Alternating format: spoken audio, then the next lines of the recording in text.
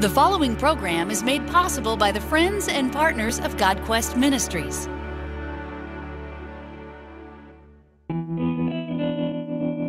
What is atheists' greatest fear? Well, from the CTN studio in Pensacola, Florida, this is the Creation Today show, and we're going to be talking about that. I'm one of your hosts, Eric Hovind. And I'm Paul Taylor, and on today's show, we'll be discussing whether you can falsify biblical claims.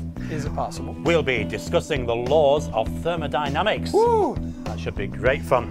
And just like on the London Underground, we'll be minding the gap. Oh, sounds fun. Remember, we believe the Bible is literally true and scientifically accurate in every single detail. We're not ashamed to say so. Enjoy the show.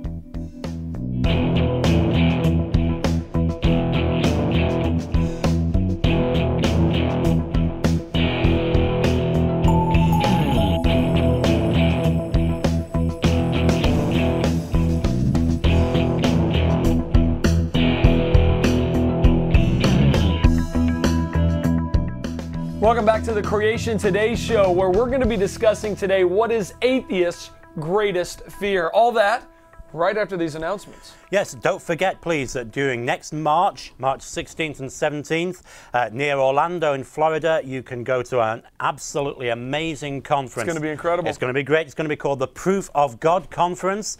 As I just said, near Orlando, Florida, 2012 in March. And there's going to be some absolutely top-notch, amazing speakers there. The very best. The very best. In creationism. And we'll be there as well. We're going to be there too. It's going to be awesome. Yeah. But got a great lineup of speakers, don't we? There's going to be Carl Kirby from Reasons for Hope Ministries. Mark Spence of Way of the Master is going to be there. And our good friend Cy Ten Bruggencate will also be traveling down from Canada. Yeah, so it's going to be a great conference. We want people to understand how to defend the God that absolutely exists. And that's what this conference is all about, the proof of God, strengthening your apologetic to defend the absolute God of the Bible. Yes. Hey, not to mention, we got this Genesis series that is kicked off and is just incredible. If you haven't seen the trailer, you need to go to genesisseries.com and check that out and see the progress on that. What's interesting is just here this past week, Sevenfold Films has actually moved their organization to Pensacola and is set up to be able to work directly with us, and we are really excited about the work that God is doing there. It is so cool seeing what takes place in order to put together a 3D version of Genesis chapters 1 through chapters 3. It's going to be absolutely phenomenal. And you mentioned the website genesisseries.com, didn't you? If I didn't mention it, you can go to genesisseries.com. What's that website again? genesisseries.com. You ought to go check it out, genesisseries.com. Any other announcements? I think we've covered those there. We go and speak. Hey, if you'd like to have one of us come do a Creation Today live event in your location, we'd be more than happy to come do that at your church or group. So call or email and we can schedule that. You can go to creationtoday.org for more details. That's right. Question number one, you ready to hit it? Oh yes, and we've got a question here from Joshua, and it's more of an accusation really than a question, isn't it? It's quite hard hitting, so let's go for it. He says, whenever you answer these questions, you turn directly to the Bible, or you just assert that it's part of a God-induced process. Isn't this a priori? By asserting these things based on a preconceived notion that God indeed exists and that the Bible is correct, you leave no direct means of falsification. Perhaps I should just break into his question there. That's something that's often, a word that's often used, isn't it, in scientific hypothesis building. You build a hypothesis and it's supposed to be possible to falsify that hypothesis so that people have something to work on. Right, to determine if it's true or not. So Joshua goes on then, he says, your replies are not, at least in my opinion, he says, empirically tractable, thus the inability to falsify. By what means, based on your views, could we falsify your claims? I love this accusation because it gets right to the heart of what we talk about all the time. It's a very interesting accusation, actually, and it's one that, if I could just drop a name for a moment. Please name drop. You know, my good old friend, Professor Richard Dawkins. Oh, yeah. In a debate that I did on BBC Radio Ulster, he kept accusing me of that. He said, at one point in the debate, he said, this man, every time you say something to him, he keeps going back to the Bible. Why do you do that, Paul? Why do you keep going back to the scripture in order to make your claims? Because it's necessary to go back to the Bible. That's why. That's a pretty good reason. Because it's the foundation for everything we believe. And the point is, it is our presupposition. But what we need to understand as well is that people like Richard Dawkins, and dare I say it like this questioner, actually have their own presupposition, don't they? That's exactly right. And this really is atheists' greatest fear, is that we as Christians will doggedly stick to the Bible. Can you say doggedly? I think so, yes. Oh. It's better than saying it's a dog? cattedly. Cattedly. Doggedly. We stick 100% with God's word and what he says, because that is the revealed word to us. That is where truth comes from. It is, as you said, our presupposition. And so their fear in any argument is that you stick to God's word, because soon as we leave God's word, we have lost the debate, haven't we? We have, and you know, this is something that we really want to explain to you out there. Those of you who are supporters and you want to know how to discuss these issues, how to debate these issues. And I come across so many creationists who are very, very well-meaning, but the first thing they start with is, let's hammer the evidence. And you know, and I even had someone criticizing this on our Facebook page, saying, you know, I don't want to do this your way, I want to do it this way. I want to present the evidence that will undermine immediately their argument. And in theory it sounds very good, and it's done for well-meaning purposes. Yeah. I understand why such people are doing these things, but it is the wrong way, because what you're actually doing then, if you're trying to present evidence to persuade that unbeliever that God exists and that the Bible is true and that creation is right and evolution is false, what you are doing in effect is putting God on trial, because you present evidence to a judge. And it's the judge then who makes a decision based on that evidence. And that's not what we should be doing. You know, I know for several years I was very frustrated with the evidential conversion, because people were not converting to Christianity, and I'm throwing them all this evidence going, why don't you guys see the truth? And they would not, they refused to see the truth. Jason Lisle hits it on the head in his book, The Ultimate Proof of Creation, a great book that's available at, you can get that at creationstore.org. Creationstore.org. What's that again? It's creationstore.org. Creationstore.org, yes, that is a shameless plug. On page 35 of this book, he outlines the unbelievers' desire to get us to go to neutral ground. He wants us to go and say, look, leave God's word, let's talk about the science, let's talk about this on neutral ground. The problem is, there's no such thing as neutral ground. That's right. As soon as you step off the Bible as your foundation, you haven't gone onto neutral ground, you've gone onto the enemy's territory. You're arguing from their point of view. So you have actually conceded the argument.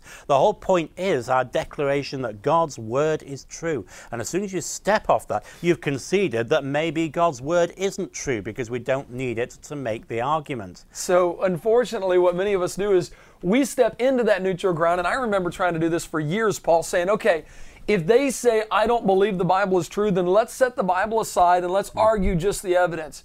It doesn't work, friend. I've got years of telling you, of experience telling you, that argument, that method just simply does not work. Me too. And you know, this is how so many of us as creationists have presented things in the past. So you say, how can you falsify our claims? Well, you can't actually, because the Bible is true. So there is going to be no falsification of the claim, because it is the presupposition on which we build. It is the ultimate proof of creation. It really is the ultimate proof. And that's what this comes down to. This is why we use this approach in talking to unbelievers. I love what you said there, Paul. You don't go to the unbeliever with lots of evidence, because that puts them in the judge's seat. Instead, we need to put them on trial and put God, and let God continue to be the judge that he is, and judge us for our sins. You know, a lot of people going to the scripture, though, you could talk about books like this. How Do We Know the Bible is True? A new book by Ken Ham and Bodie Hodges. And I know you wrote a couple chapters in this. I wrote two chapters in there. You wrote a couple chapters that we're going to be talking about in the next couple segments, right?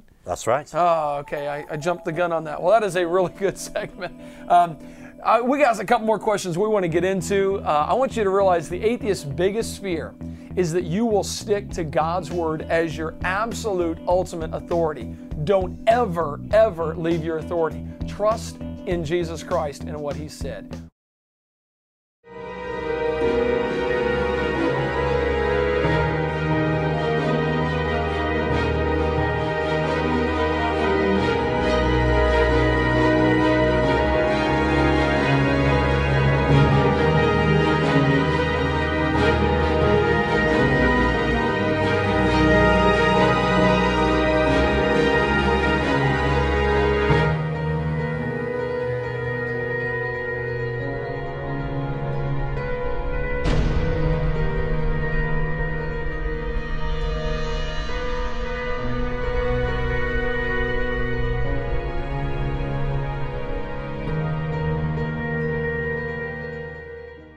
Welcome back. You're watching Creation Today with me, Paul Taylor, and Eric Hovind. And we've been talking about the Bible and its authority and how you need to rest on the authority of the Bible. And that's the case with every sort of question you have, even questions that appear to be more generally scientific and at first sight appear to have got no scriptural basis to them. Got to continue to go to Scripture. I know in several past episodes, especially recently, we've discussed this in depth. Yes. How do you use this apologetic? How do you stick to God's Word when arguing with an unbeliever that says, I don't believe in God's Word? And you can go to creationtoday.org to check out those episodes as we continue to discuss that. All right? And we had a couple of episodes with our good friend Ten Bruggencate, Yes. so please look those up because we went into the presuppositional apologetic approach and its superiority really over the evidentialist apologetic approach. And if you want to see this approach in action, I really encourage you to get the Unbelievable debate series that Cy did, because he used this approach. He didn't go based on evidence. He took the legs out from under the atheist Paul Baird's worldview by showing him that nothing makes sense. He can't have any absolute truth without the God of the Bible. And he lives his life based on the fact that there are absolute truths. Otherwise, you couldn't do anything with absolute certainty. Yes. So taking a drink of water, how do I know that water isn't going to change into something else? I got to use faith, and I'm basing that on God and His Word, not on anything else. Absolutely right, yes. I believe there may be some sort of conference coming up on a similar subject. There is. Yes. We've got a conference called Proof of God. I'm glad you mentioned that, Yes. Paul. Proof of God conference. It's going to be in Orlando, Florida, coming up on March 16th and 17th. That's right, because we haven't mentioned that for 10 minutes. No, we haven't. It is going to be good, so you're going to want to make sure and check out when it's available, which it's not right now, proofconference.com. Proofconference.com, coming soon to a website near you. Well, how about another question? All right, David writes in, he says, I heard a recent debate where an atheist said that the first law of thermodynamics proves that matter is eternal, that it was never created and that it will never be destroyed. Can you comment on that or direct me somewhere on your website or another website to help me with this? All right, so what about the second law, first law of thermodynamics? Yeah, well, what is the first law, first of all? Well, I think we should talk about the first law of thermodynamics. We should talk about the second law of thermodynamics Good as well idea. because they're related. and people just don't understand these terms. And it's thermodynamics, thermo meaning hot if you don't drop it. Right. And dynamics meaning work, so it's a relationship energy, between heat and work. There used to be some old comic singers back in Britain who did a whole song called the Second Law of Thermodynamics song. But Really? yeah, you can I'm find that on YouTube. Yeah, because it was hilarious. I'm sure it's as good as you're telling me it is. But the first law of thermodynamics is the idea that heat and work are equivalent. The idea that energy cannot be created or destroyed, but simply changes from one form to another. So, for example, supposing you've got a typical energy-changing device, for example, an elastic band being stretched between the fingers. Oh, I like elastic bands being stretched. That's why I use this analogy. So that has got a form of energy in it, potential energy.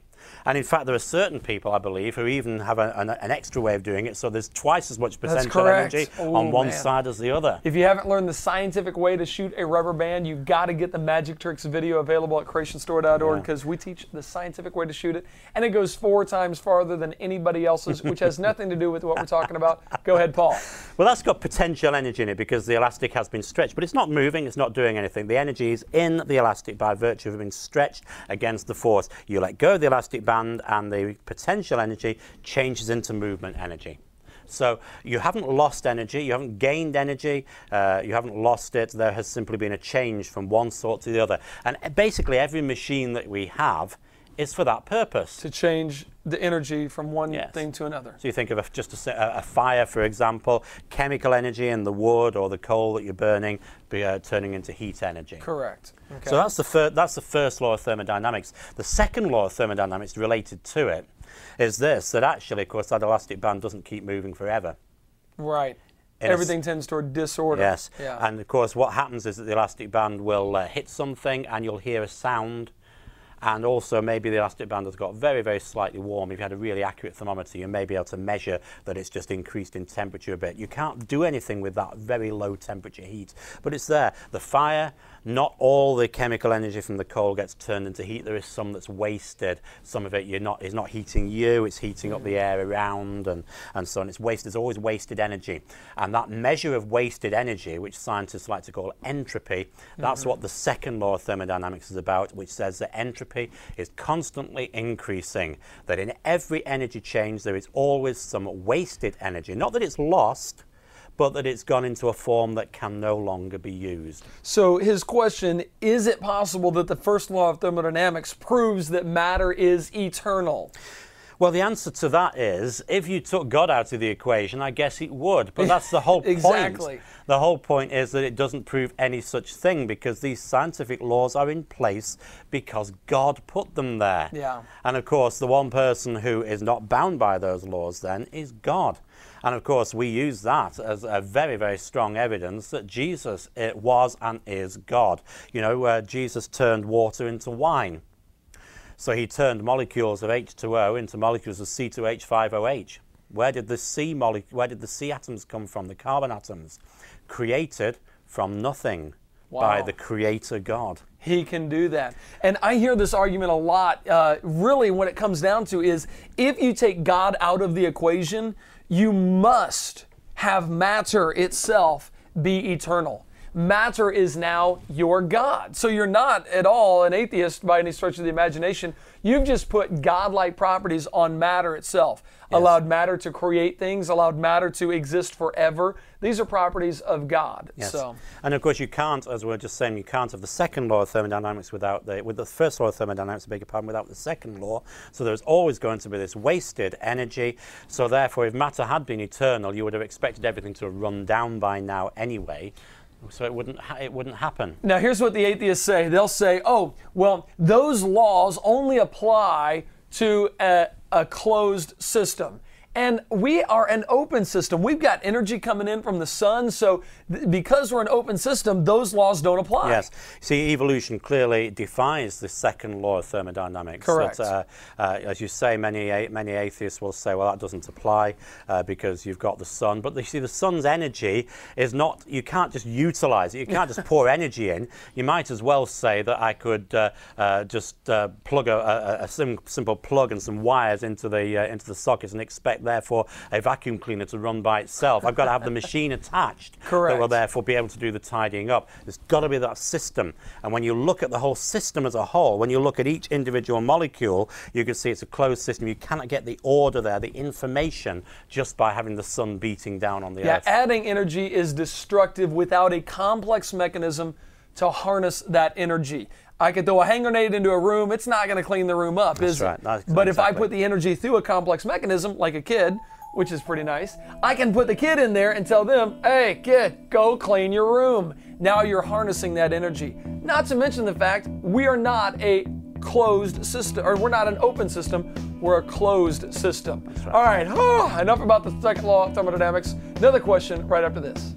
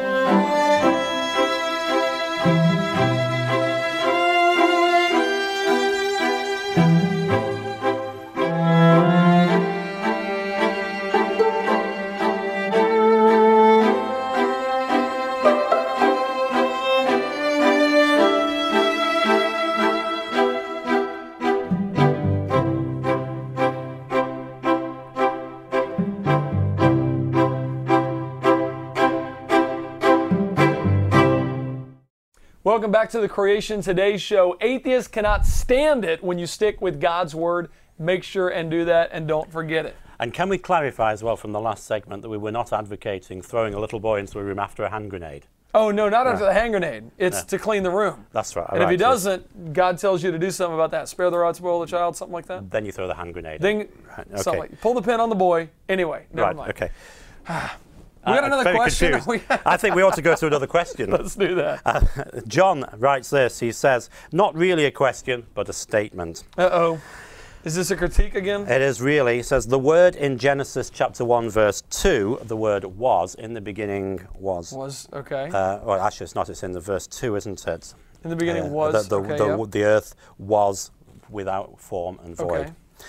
He says it's the word higher, and it should have been translated as became. I've heard that. The same word was used in Genesis chapter 19, verse 26, and he looks that up as the Strong's number 1961. And also Strong's number 5027 for those people who want to look those up. You guys actually look those numbers up? You guys look at the Strong numbers? I like it, but most people, they don't know about the... You guys even know what the Strong's numbers are? Well, I find them quite useful on, seriously, on software.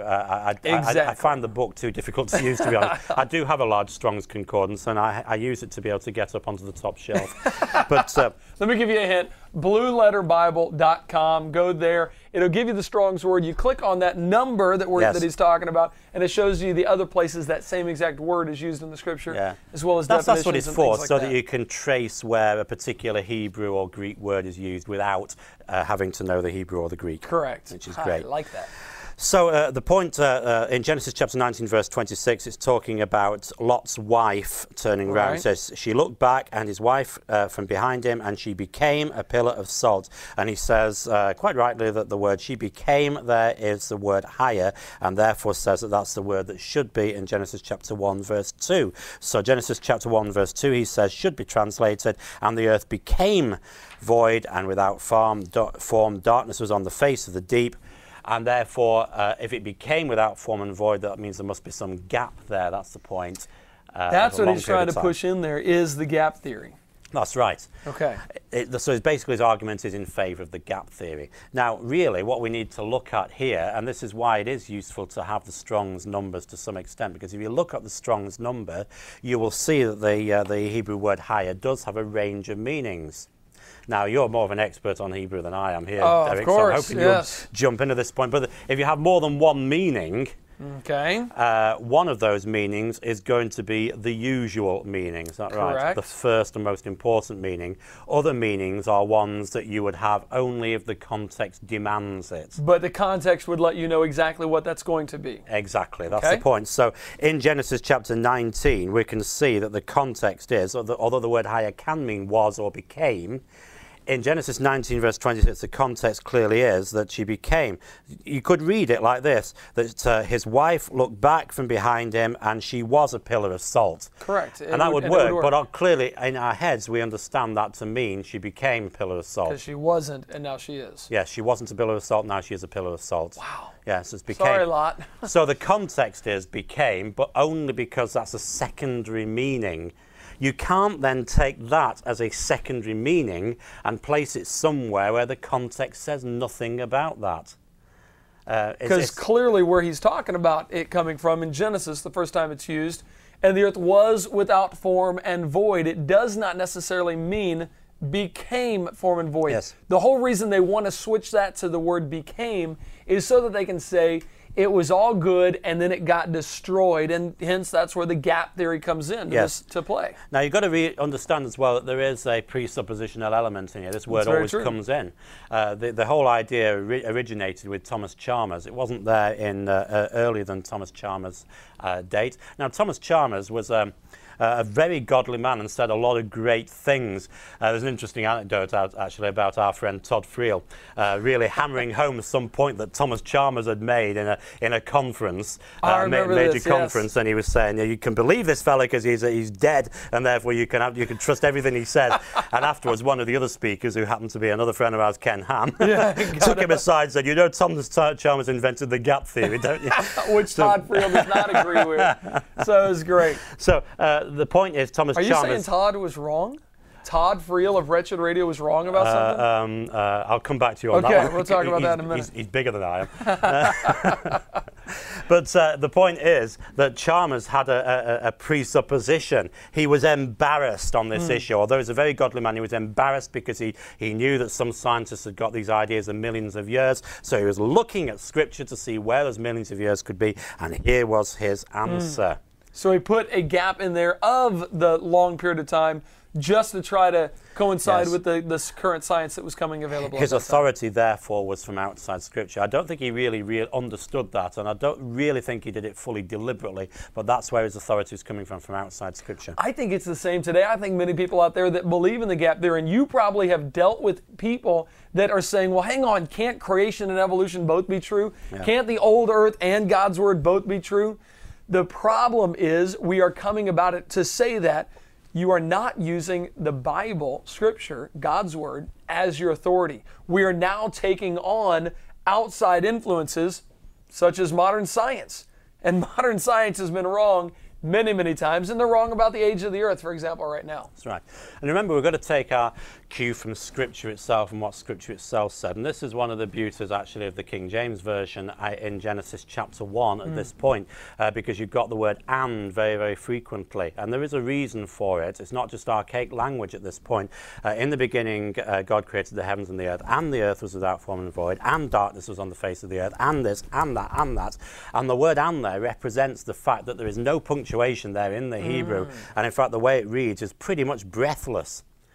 So it's like it's just one continuous sentence. Yes. It's saying, hey, there's no gaps here. This is one all thing together. Directly following another, directly following another, directly following another. Really, if you wanted a gap between verse 1 and verse 2, you'd have to have a gap halfway through verse 2 as well, and a gap between verse 2 and verse 3 in order to be every consistent. single place that it's there. Yeah, but the word "and" just gives us that impression of breathlessness. There is no pause there, and therefore there is no gap. Well, we keep going back to the authority of Scripture, and Ken Ham and Bodie Hodges just authored another book. Man, they write a lot. Of course, they use other people like Paul here to help them write. And you've got a couple chapters in here, and one of them is on. I wrote a chapter in there called "Did Miracles Really Happen?" And I also wrote a chapter jointly with Bodie Hodge on the 3 days between Jesus dying and rising again. What day did Jesus die? What day did he rise again? How come your chapter is only 1 page long? That's weird. I'm just kidding. Must be a misprint. But a great book that's available. And does the Creation Store have this one? It's going to. It's going to. Yes. If it doesn't, you can get that from Answers in Genesis, or Master Books would have that. But hopefully we'll get that at the Creation Store soon. That's right. You got another thing? Oh, well, we're running out of time here, Eric, so I think we should just say that's the end of our show. And thank you very much for listening. If you've got any questions, then you can address them to questions@creationtoday.org, or join us on Twitter @creationtoday, or Facebook, Facebook/creationtoday, or something like that. You can tune in each episode to see if we've had time to answer your questions, which we encourage you to continue sending us. We certainly appreciate it. This has been a production of God Quest Ministries. God bless.